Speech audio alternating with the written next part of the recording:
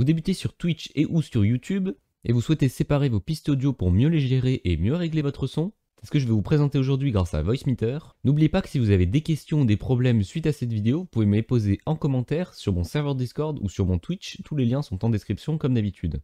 On va tout de suite passer sur mon écran, mais avant, générique.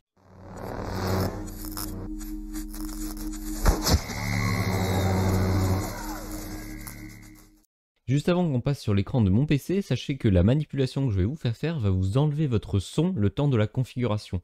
Donc pensez bien à prendre un téléphone ou même une tablette ou un autre appareil pour écouter la vidéo et la regarder. Sinon vous n'aurez plus de son et c'est quand même assez dommage de ne plus avoir de son sur son PC. Donc comme je vous l'ai expliqué juste avant, vous n'allez plus avoir de son suite à la manipulation que je vais vous montrer maintenant. Donc une fois que la manipulation est faite, vous pouvez passer sur votre téléphone ou directement passer dès maintenant sur votre téléphone. Tout d'abord, il va falloir télécharger deux éléments. Premièrement, le logiciel et deuxièmement, le câble virtuel. Évidemment, je vais tout vous expliquer au fur et à mesure, mais ce que je vous conseille pour l'instant, c'est de regarder la vidéo sans rien faire et par la suite la regarder une deuxième fois et faire en même temps que moi. Maintenant, direction le site. Donc le site, c'est lequel? Eh bien, c'est tout simplement le site de VoiceMeeter. Donc VoiceMeeter, qu'est-ce que c'est? C'est la table de mixage virtuel. Donc vous allez sur le site de VB Audio VoiceMeeter et là il va vous présenter trois versions de VoiceMeeter. La version VoiceMeeter classique, donc celle que l'on voit maintenant, assez petite, assez compacte. La version Banana, un peu plus poussée et un peu plus grande. Et la troisième version, celle qui va nous intéresser aujourd'hui, c'est la version Potato. Donc la version Potato, en fait, c'est la version ultime, la mieux, avec plus d'options, le maximum d'options même possible. Donc ça, c'est très très cool et surtout, c'est gratuit. Donc les trois versions sont gratuites, contrairement à une vraie table de mixage qui coûte en général 100, 150, 200 €. Donc ça fait quand même de belles économies. Donc ensuite, pour télécharger, vous allez juste descendre, faire download ou install, ça c'est comme vous voulez. Moi je vous conseille plutôt de faire install, comme ça c'est en fichier .exe. Donc vous aurez juste à double-cliquer dessus pour l'ouvrir. Donc moi je vais l'enregistrer sur mon bureau. Donc une fois que je l'ai enregistré, vous ne l'ouvrez pas tout de suite et vous ne quittez pas cette page, car on va aller sur Virtual Audio Cable. Une fois sur Virtual Audio Cable, vous allez télécharger donc juste ici, donc download. Cette fois-ci c'est un .zip, donc c'est forcément avec un extracteur comme WinRAR que je vous mets également en description. Donc vous cliquez dessus pour l'installer et c'est quasiment instantané, le fichier est vraiment très léger. Je profite d'être sur internet pour vous remercier car on est désormais 100 sur la chaîne, 101 pour être précis, donc merci infiniment, on est vraiment monté très très vite, donc ça fait vraiment plaisir. Et à ce que je vois, les vidéos vous plaisent vraiment beaucoup, donc ça fait vraiment plaisir, j'espère que celle-là vous plaira également. La petite aparté est terminée, maintenant on va retourner sur VoiceMeeter. Donc une fois tout installé, vous pouvez fermer le navigateur internet et du coup ouvrir et extraire les deux fichiers. Donc on va commencer déjà par extraire le fichier, donc on fait clic droit, extraire vers VB câble, donc ça va nous créer le dossier VB câble. Donc ensuite vous ouvrez le fichier et vous ouvrez VB câble setup x64 en administrateur, donc vous faites clic droit, exécuter en tant qu'administrateur, vous mettez oui. Et ensuite, vous allez cliquer du coup sur Install Driver. Moi, je les ai déjà, donc ça va me les enlever si je clique. Donc en tout cas, vous mettez Installer et puis vous pouvez fermer la petite page et le dossier. Et après, donc maintenant, on va installer VoiceMeeter. Donc vous faites clic droit sur le fichier, exécuter en tant qu'administrateur. Vous mettez oui.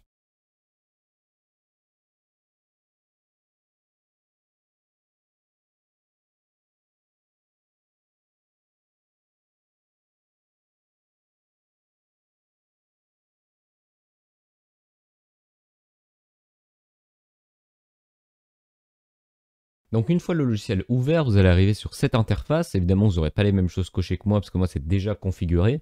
Mais en tout cas, vous aurez donc tout de vide. Donc moi, ce que je vais vous faire là maintenant, c'est vous remettre le son sur votre PC pour que vous puissiez continuer à regarder la vidéo sur votre PC. Donc pour que le son de votre PC sorte sur vos écouteurs, sur vos haut-parleurs, sur votre casque, sur tout ce que vous voulez, ça va être assez simple pour le coup. Vous allez dans la section en haut à droite, A1, A2, A3, A4 et A5. Ça représente vos périphériques physiques, donc vos périphériques de sortie, comme votre casque, vos haut-parleurs, vos écouteurs. Donc là, ça va être par rapport à votre matériel en fait. Donc vous allez choisir dans A1 votre matériel que vous utilisez le plus.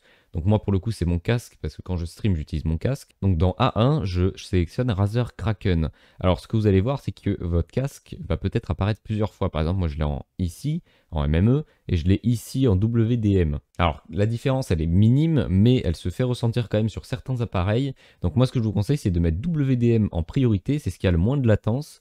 Donc vous mettez WDM ou KS ou MME, mais MME c'est quand même le moins bien, mais en tout cas mettez WDM si vous le pouvez. Donc ensuite vous faites ça pour tous vos périphériques. Donc mon deuxième périphérique c'est mes haut-parleurs, donc HP 25MX, ça passe par mon écran, donc je mets en WDM. Mais si vous avez d'autres périphériques, vous mettez dans A3, A4, A5, enfin, vous mettez vos périphériques dans l'ordre que vous voulez. Une fois que ça c'est fait, vous allez aller dans la deuxième colonne juste ici, vous allez la renommer Windows pour que vous sachiez que cette colonne correspond au son de Windows. Donc par exemple quand vous faites ce petit son un peu chiant, bah, ça apparaît dans cette colonne. Donc ça c'est très simple, vous allez faire clic droit en haut et vous allez écrire par exemple Windows. Vous faites entrer et ça vous marque Windows ici et sur la petite barre verte. Ensuite, pour sélectionner vos périphériques, vous allez en haut, vous cliquez avec le clic gauche cette fois-ci et vous allez sélectionner câble output en WDM. Donc une fois câble output vous sélectionnez, vous n'aurez toujours pas de son, c'est normal parce qu'il n'y a pas d'entrée, il n'y a pas de sortie, il n'y a rien du tout. Donc vous allez vous rendre juste dans la partie en bas. La partie en bas, c'est très simple. En fait, votre son va être visualisé dans cette petite barre. Donc comme j'ai montré tout à l'heure, le son est représenté juste ici, donc gauche et droite, vu que c'est des pistes stéréo. Et les petites cases à droite, A1, A2, A3, A4 et A5, correspondent à vos périphériques où vous voulez envoyer le son. C'est-à-dire que A1, j'ai sélectionné A1 parce que mon périphérique A1, c'est mon casque. Donc du coup, tout mon son de Windows actuellement sort sur mon casque. Mais si je mets A2 juste ici, là, eh bien, mon son va sortir sur mes haut-parleurs. Et si je mets A1 et A2, ça va sortir et sur mon casque et sur mes haut-parleurs. Alors c'est très déconseillé parce que ça peut créer des problèmes, mais vous pouvez envoyer le même son à plusieurs périphériques en même temps, c'est faisable, mais c'est quand même fortement déconseillé. Donc une fois que vous avez sélectionné le périphérique qui vous plaît, que vous voulez, donc par exemple si vous écoutez actuellement sur vos parleurs, du coup bah moi ça sera A2, donc je vais évidemment laisser A1, mais vous mettez le périphérique que vous voulez, et ensuite vous mettez B1, B2 ou B3, eh bien vous allez mettre B2 pour cette case, je vous explique juste après pourquoi, mais pour l'instant vous mettez B2, c'est juste pour avoir votre son. Une fois que la colonne est configurée, normalement vous n'aurez toujours pas de son. Si c'est le cas, c'est parce que dans vos paramètres, il n'y a pas la bonne sortie audio. Donc vous allez aller pas du tout ici, mais dans Système, dans Son, puis dans Choisir votre périphérique de sortie, et là vous allez mettre câble input. Parce que câble input, c'est la sortie de câble output. Donc c'est comme si vous aviez un câble physique, sauf que ce câble est virtuel. Donc une fois sélectionné, vous pouvez fermer et normalement votre son est normal et vous pouvez entendre ma vidéo comme une autre vidéo, comme avant, sans table de mixage virtuel. Par contre, si ce n'est toujours pas le cas, c'est peut-être qu'il y a un petit problème. Donc là, pour le coup, vous allez devoir me contacter sur Discord en commentaire ou sur mon Twitch. Et là, je vais pouvoir vous aider, mais je ne peux pas faire chaque problème un par un parce qu'il y en a tellement que la vidéo durerait des heures et des heures. Mais normalement, si vous avez fait ça étape par étape et que vous avez bien fait tout comme moi, il ne devrait pas y avoir de problème. Donc normalement, tout est bon. Donc pour l'instant, on a fait une colonne, donc une piste audio. Pour l'instant, on a fait la piste audio de Windows. Maintenant, on va faire la piste audio juste à gauche où on va mettre notre micro. Donc, comme tout à l'heure, vous faites clic droit, vous écrivez micro, vous faites entrée ou mic ou enfin ce que vous voulez pour vous rappeler que c'est votre micro. Ensuite, vous sélectionnez votre micro. Donc, vous faites clic gauche et vous sélectionnez votre micro. Donc, moi, c'est le beurre du M1 en WDM. Donc, vous cliquez et vous le sélectionnez. Normalement, il y a quelque chose d'affiché qui représente votre voix, votre volume audio. Et là, pour le coup, si vous avez bien suivi juste avant et que vous avez compris, si vous appuyez sur A1, eh bien, vous allez entendre votre micro ressortir sur votre casque. Donc, vous allez avoir un retour audio. Et donc, pareil, si je fais sur A2, je vais l'entendre sur mes haut-parleurs. Alors, sur les haut-parleurs, c'est pas forcément très intelligent, mais en tout cas, ça dépend de votre périphérique. Donc, A1, mon casque, ça peut être tout à fait compréhensible. Donc, par exemple, pour ceux qui aiment et qui souhaitent avoir un retour audio pour un peu gérer un peu mieux la qualité audio, vous pouvez faire A1 et là vous entendrez votre voix sur le A1, donc dans votre casque directement. Moi j'utilise pas du tout cette fonction, donc du coup je le décoche, mais en tout cas là c'est par rapport à vous, par rapport à vos goûts et par rapport à vos besoins. Maintenant on va sélectionner B1, B2 ou B3 pour la sortie de cette partie audio. Donc le micro va sortir soit sur B1, B2 ou B3. Et Windows c'est pareil, ça sort soit sur B1, B2 ou B3. Mais comme vous pouvez peut-être l'avoir compris, c'est que le but de cette vidéo, c'est de séparer les pistes audio. Donc d'avoir le micro et Windows sur deux pistes audio différentes. Donc on ne va pas mettre le même B. Donc si je mets B1 sur mon micro, je ne mets pas B1 sur mon Windows, à part si je veux les deux au même endroit. Mais en tout cas, moi par exemple, j'ai mis B1 pour mon micro, parce que c'est le numéro 1, le plus important. B2 pour Windows, parce que c'est le deuxième plus important, en tout cas pour moi. Donc après, ça vous faites comme vous voulez, mais en tout cas, moi j'ai mis B1 pour mon micro et B2 pour Windows. Quand je dis Windows, c'est le son du jeu, le son de tout ce qu'il y a de Windows. Donc par exemple Spotify, si vous avez Spotify. En fait, c'est vraiment tout ce qu'il peut y avoir, sauf Discord. C'est-à-dire que je vais séparer le micro au jeu à Discord. Donc ça va être trois pistes audio différentes. Je ne vais pas séparer les jeux des autres sons Windows. Donc une fois que ces deux colonnes sont identiques aux miennes, ou en tout cas comme vous le souhaitez, par exemple vous pouvez avoir A2 de cocher ici alors que moi j'ai A1, ou alors vous pouvez avoir B2 et B1 coché ici. Ça c'est comme vous voulez, mais par contre pour B1 et B2, je vous conseille plutôt de faire comme moi, comme ça vous n'avez pas trop de problèmes pour la suite. Maintenant on va passer à droite de VoiceMeeter, donc dans cette partie, et dans cette partie vous pouvez voir qu'il y a B1, B2, B3, A1, A2, A3, A4 et A5. Alors non, ce ne sont pas des formats de papier, même si ça pourrait, c'est bien les sorties audio que vous avez renseignées juste en haut, donc A1, A2, A3, A4 et A5. Et donc du coup, B1, B2 et B3, c'est les sorties que vous avez sélectionnées juste avant. Donc si, par exemple, je fais le petit bruit chiant de Windows, et bien là, vous allez voir dans B2 et dans A1, parce que ça sort et dans mon casque, et sur la sortie B2. La différence, c'est que les sorties B1, B2 et B3 sont virtuelles, alors que A1, A2, A3, A4 et A5 sont des sorties physiques. Donc une fois que vous avez séparé votre micro de Windows, je vous laisse retourner dans Paramètres, Système et dans Son. Une fois dans Son, je vous laisse rentrer dans l'entrée VoiceMeeter Output, parce que c'est là où votre micro va sortir. C'est la sortie virtuelle B1. Et vérifiez bien que c'est VoiceMeeter Output de sélectionner et pas Aux Output ou encore câble Output. Donc une fois que vous avez sélectionné VoiceMeeter Output, vous pouvez fermer Paramètres et vous rendre sur Discord. Pourquoi Discord? Eh bien parce qu'on va configurer la sortie audio spéciale à Discord. Une fois que Discord est ouvert, je vous laisse aller en bas à gauche dans Paramètres utilisateurs, ensuite dans Voix et vidéo. Et normalement, si vous avez compris, dans Périphérique d'entrée, vous mettez du coup VoiceMeeter Output car c'est votre micro. Et ensuite, dans Périphérique de sortie, vous allez mettre VIO 3 Input, le dernier, tout simplement parce que c'est la piste qui va être spécialement dédiée à Discord. Alors pas spécialement dédiée à Discord, mais en tout cas dans le tuto, elle est spécialement dédiée à Discord. Donc vous cliquez et là, normalement, Discord va tout totalement fonctionner correctement, il n'y a pas de problème, vous allez entendre votre son, tout est bon normalement, hein. Évidemment il peut y avoir des problèmes, et s'il y a des problèmes, je vous invite du coup à rejoindre ce serveur Discord, où vous pouvez poser des questions ou alors en commentaire. Donc maintenant que Discord est fonctionnel et opérationnel, je vous laisse fermer Discord, et on va se rendre du coup sur le logiciel de stream, donc Streamlabs OBS ou OBS. Donc une fois sur OBS ou Streamlabs OBS, alors attendez, je mets le mode performance, voilà, bon, pour pas avoir de retour, vous allez du coup configurer votre micro et votre sortie, donc que ce soit pour le jeu ou pour Discord. Donc pour ce faire, c'est très simple, vous allez dans Source, vous faites plus, et là vous allez sélectionner capture de la sortie audio ou capture de l'entrée audio. Sortie, c'est du coup vos haut-parleurs ou alors Discord, et l'entrée, ça va être votre micro. Donc d'abord, on va ajouter le micro, donc vous faites capture de l'entrée audio, ajouter une source. Vous faites ajouter plutôt une nouvelle source. Vous la nommez donc par exemple micro. Donc moi je vais l'appeler micro. Et là vous allez sélectionner le VoiceMeeter Output. Donc le VoiceMeter Output, pas le Aux Output, mais le Output. Car c'est là que votre micro va sortir. Ça c'est B1. Donc une fois sélectionné, vous faites terminer. Et là je vais désactiver le mode performance pour vous montrer qu'il y a bien le son deux fois. Donc bon, je désactive une des deux pistes audio, mais en tout cas, vous avez bien vu que le son arrive. Si je décoche, voilà, donc vous m'entendez en double, mais le son est bien là, donc c'est bien la bonne piste audio. Donc ça a moyen aussi de vérifier, de faire comme ça. Et ensuite, du coup, on va ajouter le reste. Donc c'est dans capture de la sortie audio, ajouter une source, ajouter plutôt une nouvelle source. Donc là, on va peut-être l'appeler Windows parce que c'est les sons Windows. Vous faites ajouter une source. Et là, vu que c'est les sons Windows, vous allez mettre câble input. Car câble output, c'était la deuxième colonne, et câble input, du coup, c'est la sortie de câble output. C'est le bout du câble de câble output. Donc vous cliquez, vous faites terminer, et là, du coup, dans Windows, vous allez entendre le son Windows très chiant en double. Voilà, juste ici, et en plus très fort, parce que c'est vraiment très agréable. Donc voilà, donc vous allez l'entendre. Donc là, tout fonctionne encore une fois.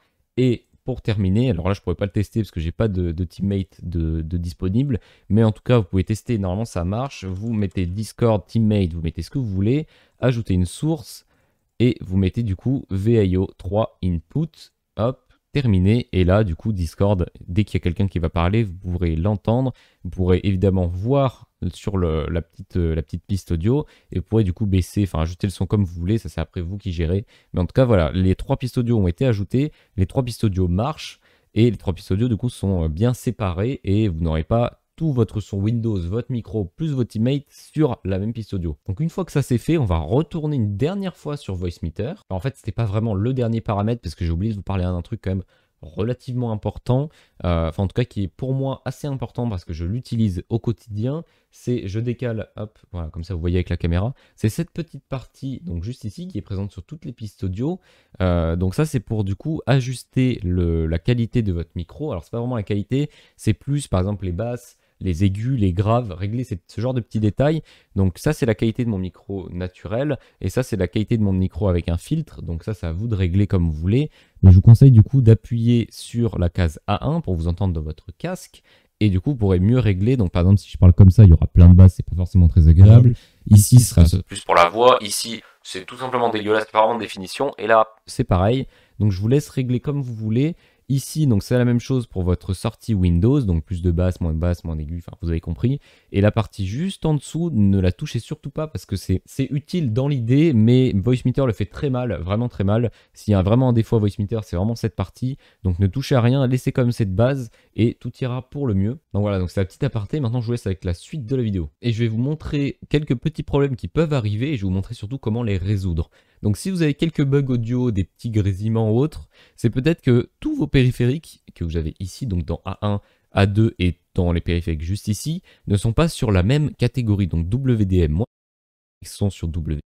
Donc c'est bon. Mais s'il y a un périphérique que vous ne pouvez pas mettre sur WDM parce que ce n'est pas disponible, c'est possible qu'il n'y ait que en MME par exemple, eh bien vous allez devoir mettre tous vos périphériques sur MME pour qu'il y ait une meilleure synchronisation et que Voicemeeter ne bug pas trop parce que n'oublions pas que c'est un logiciel quand même gratuit, donc il ne faut pas trop en demander. Ça rajoutera juste un peu de latence, mais franchement c'est très léger, donc c'est pas bien grave. Et il faut aussi faire attention en bas à droite dans son, donc vous faites clic droit sur le logo son, et ensuite dans enregistrement et lecture, d'abord je vais faire enregistrement. Il faut vérifier que tous vos périphériques d'enregistrement, donc sauf tout ce qui est en rapport en fait avec Voicemeeter, donc Voicemeeter, donc câble output, Voicemeter aux output, Voicemeter output, Voicemeter veille aux 3 output, il faut beaucoup d'oxygène pour tout ça, et aussi microphone, donc votre micro, qui soient bien tous sur le même, sur les statistiques avancées, donc bien sur le même nombre de bits, donc 16, et la même fréquence, donc 48 000 pour mon cas en tout cas. Donc vérifiez bien ça, vous faites ça un par un, donc vous double-cliquez, statistiques avancées, 16 bits 48 000, et si ce n'est pas le cas, vous sélectionnez dans la liste, vous faites OK et c'est appliqué, donc ça c'est plutôt cool. Et en vrai c'est un peu chiant mais c'est quand même rapide. Et du coup dans lecture pareil, et le mieux c'est que dans lecture et enregistrement ce soit la même chose. Donc pour lecture et enregistrement, si par exemple le maximum pour votre micro c'est 16 bits 48 000, et bien pour tous vos autres périphériques, que ce soit dans enregistrement ou lecture, vous mettez 16 bits 48 000 pour ne pas avoir de problème, enfin en tout cas pour en avoir le moins possible. Parce que oui, il se peut qu'il y ait d'autres problèmes, il y a des problèmes récurrents et qui sont assez simples à régler, c'est quelques petits bugs audio. C'est assez simple, vous avez juste à aller dans Menu et vous cliquez sur Restart Audio Engine. En fait, ça va juste relancer Voicemeeter et ça peut régler certains problèmes assez simples, assez basiques. Après, ça règle pas tout non plus, il y a quand même quelques trucs à modifier soi-même. Donc maintenant que je vous ai expliqué quelques petits problèmes, comment régler quelques petits problèmes plutôt, on va juste s'attarder sur ces 3 petites colonnes. Donc ces 3 colonnes, en fait, ça va représenter vos 3 pistes audio, vos 3 sorties audio. Donc là, vous allez mettre A1, A1, A1 pour si vous voulez tout avoir dans votre casque, ou A2, A2, A2 si vous voulez tout avoir dans vos haut-parleurs. Moi, ce que je vous conseille, c'est de faire comme moi, c'est de mettre tout dans A1 et là tout dans B2 pour ne pas avoir de problème. Et au moins, comme ça, si vous avez un problème et que vous avez la même chose que moi, c'est quand même plus simple pour moi de vous aider. Parce que si vous avez mis vos paramètres par rapport à vos périphériques et vos goûts, alors certes, c'est mieux pour vous, mais c'est du coup plus compliqué pour moi pour vous aider. Donc, testez. Si ça marche, tant mieux. Si ça marche pas, du coup, ajustez. Mais pour l'instant, testez comme ça et dites-moi s'il y a un problème ou non. Normalement, si vous avez tout fait comme je vous ai conseillé, comme je vous ai dit, il ne devrait pas y avoir de problème pour Voicemeeter en tout cas. Donc là, pour l'instant, vous avez configuré Voicemeeter et les périphériques dans Windows pour que tous vos sons soient normaux. Il reste encore un petit détail à régler, ça se passe dans Menu et ça se passe dans System Setting Option. Là, si votre micro vous le permet et si tous vos périphériques sont sur les mêmes Hertz, je vous conseille de mettre du coup les Hertz qui correspondent. Donc moi, tous mes périphériques sont sur 48 000, donc je mets 40 000. Après, c'est à vous de choisir. Le son à couper, c'est normal parce que Voicemeeter a recalculé et ça fait le même effet quand vous faites Restart Audio Engine. En fait, ça coupe tout pour tout relancer. Donc voilà, ne vous inquiétez pas si vous n'avez pas de son pendant le Restart Audio Engine. En tout cas, là, choisissez bien du coup les Hertz qui sont par rapport à vos goûts et par rapport à ce que vous avez mis tout à l'heure en Hertz sur vos périphériques de lecture et d'enregistrement. Ça sert à rien de mettre à fond à 192 000, ça risque juste de causer des problèmes au lieu d'améliorer la qualité audio. Donc vraiment, mettez ce que vous pouvez, même si c'est que du 44 100, c'est déjà très bien. Donc ensuite, ce petit panneau, il n'y a rien d'autre à toucher, vous pouvez fermer. Et maintenant, dans Menu, vous allez, si tout fonctionne évidemment, sauvegarder vos settings, donc dans Save Settings. Et là, vous allez choisir un fichier ou alors créer un dossier. Par exemple, je peux créer un dossier sur mon 3e disque dur, faire nouveau dossier, para Voicemeeter par exemple, pour que je me rappelle que c'est pour ça. Para Voicemeter, hop, et j'enregistre dedans. Donc par exemple, je peux l'appeler du coup juste Voicemeter, parce que juste avant j'ai mis que c'était pour les paramètres. Enregistrer, et là du coup les paramètres de Voicemeeter ont été enregistrés dans un fichier, comme ça vous pouvez transvaser vos paramètres d'un ordinateur à l'autre, et surtout si vous réinitialisez votre PC ou qu'il y a un problème, vous avez toujours vos paramètres, vous n'avez pas besoin de tout refaire en regardant la vidéo. C'est quand même un gain de temps assez conséquent. Et donc ensuite, vous allez chercher vos paramètres VoiceMeeter pour les lancer automatiquement au démarrage de VoiceMeeter. Donc vous cliquez sur Load Setting on Startup et là vous allez chercher du coup votre fichier. Donc moi mon fichier il était dans SSDE et là du coup il s'est mis juste ici, donc document XML. Vous faites ouvrir. Et là, du coup, ça va relancer et ça va tout vous remettre. Donc, normalement, il n'y a rien qu'à bouger si vous avez sauvegardé tel quel. Si vous avez bougé un truc entre-temps, évidemment, ça va du coup mettre la version sauvegardée, donc la version la plus ancienne ou la plus récente. Ça dépend de ce que vous avez sauvegardé. Donc, une fois que ça c'est fait, vous allez faire Run on Windows Startup. Donc, pour que VoiceMeeter démarre au démarrage de Windows, pour que vous ayez tout votre son correctement au démarrage de Windows. Et vous allez activer System Tray pour qu'il y ait moins de problèmes durant l'utilisation de VoiceMeeter, que ce soit pendant le jeu, en stream ou autre. J'ai remarqué qu'il y avait quand même quelques problèmes sans l'activation de ce paramètre, donc je vous conseille fortement de l'activer. Après, pour l'instant, vous n'êtes pas obligé de l'activer, et puis si vous avez des problèmes, vous l'activez. Si ça arrive de problème, tant mieux. Si c'est pas ça, bah, vous cherchez ou vous me demandez. Mais en tout cas, ça règle quand même. Moi, ça m'a réglé pas mal de problèmes. Donc, testez et sachez que cette option peut régler des problèmes. Et une fois que ce dernier paramètre est réglé, vous n'avez plus rien à faire. VoiceMeeter est configuré, opérationnel. Je vous conseille de l'épingler juste en bas. Donc, vous faites clic droit et vous faites épingler à la barre des tâches. Comme ça, vous l'avez juste en bas. Et si jamais il ne démarre pas en même temps que Windows, vous cliquez, ça s'ouvre tout seul, ça se met bien tout seul. Enfin, comme ça, c'est très rapide, très efficace. Et après, vous avez juste à régler comme vous voulez. Donc, c'est la fin de cette vidéo. Elle est un peu longue, mais parce qu'il y a plein d'explications. VoiceMeeter, c'est pas forcément le plus facile à expliquer. Mais une fois qu'on l'a compris, c'est quand même pas le plus compliqué non plus. Et en plus de ça, il fait quand même des économies assez conséquentes, car une table de mixage physique, c'est entre 150 et 200 €. Donc on n'a pas forcément le budget, la place. Donc c'est quand même très efficace VoiceMeeter, surtout que plein de streamers professionnels l'utilisent. Donc il n'y a pas de raison que vous ne l'utilisiez pas. Donc cette vidéo touche à sa fin. Je vous invite à laisser un commentaire en me disant si ça va marcher pour vous, si ça vous a arrangé, si ça vous avait fait gagner du temps. Et surtout, je vous invite fortement à vous abonner à ma chaîne pour ne pas louper la suite des vidéos de cette série qui sort du coup tous les mercredis à 17h30. Sur ce, je vous dis à très bientôt. Portez-vous bien. Ciao, ciao.